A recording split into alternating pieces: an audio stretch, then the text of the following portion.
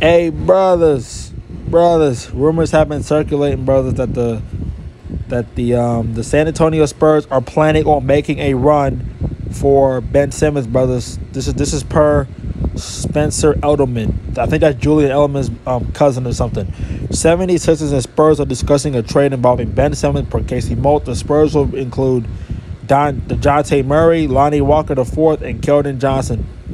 That's pretty good, brothers. A lot of people are saying that this is a bad trade, but it's a good trade. The Spurs are trash. They haven't won anything in decent memory. And Ben Simmons will fit perfectly with their system. I mean, I don't see why brothers are not talking more about this. To me, this would be a perfect trade for Simmons. This trade actually makes the most sense that I've seen. This seems like a fair trade to me. I like it. But what do you brothers think? You got love for you niggas. You niggas let me know down in the comments what y'all think about this trade, bros. And I'm out.